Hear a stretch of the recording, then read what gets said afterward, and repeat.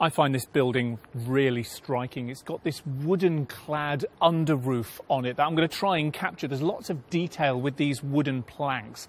So I'm going to try and get the geometry and the sense of scale of being under here as well. So the first thing I'm going to do is look up.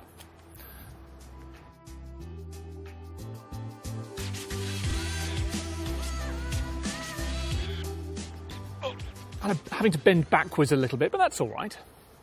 So just looking straight up, and I get a good sense of the detail of these wooden planks, but I don't get the scale. There's no context to it.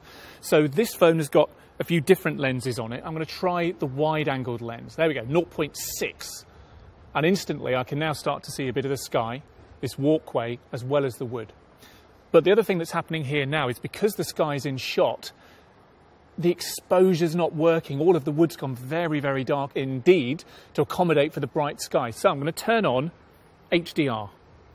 There we go. So what this is doing is trying to get both the darks and the lights at the same time, and that is much more like it. So I need to tap just to help it out a little bit. There we go. I'm getting the walkway, I'm getting the roof, and I'm getting that sky all in the same shot. And that's fine, but it's a bit static. I kind of want to see where these grooves in the wood are leading to. So let's have a look over here, around to where the roof disappears around the corner. That's much more interesting, I think. I'm going to change lens. I'm going to go back to the 1x lens. There we go. Oh, wow. Yeah, that is the framing. So these wooden lines now disappear, this curve around the corner.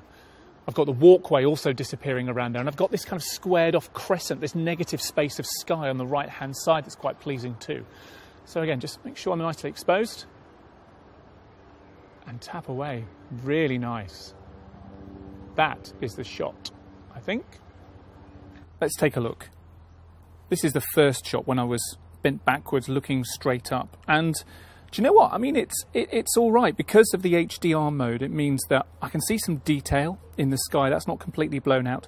And I can see some nice detail in the wood and the walkway as well. So, you know, that's not bad as a kind of abstract piece. I still don't get that sense of scale, how large, how impressive this building is. So let's take a look at what happens here. Now, this is more like it. This is getting to where I want it to go to. We're getting that sense of depth as the wood runs off into the distance, into this little point in the corner here, and this walkway disappears off as well, although I've kind of cropped off the walkway, and there's a lot of sky there, so I could probably frame that a little bit better, like this. This is what I wanted. So we do have the dynamism in this shot, the eyes darting across frame, following these planks of wood as they disappear around the corner. The walkway also curves around the corner, leads the eye in, and then we've got this negative space, the sky. It's, again, because it's this kind of crescent, it's almost drawing the eyes back into the shot.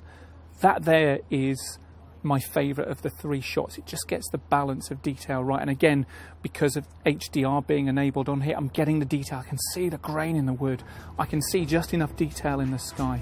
Really pleased with it.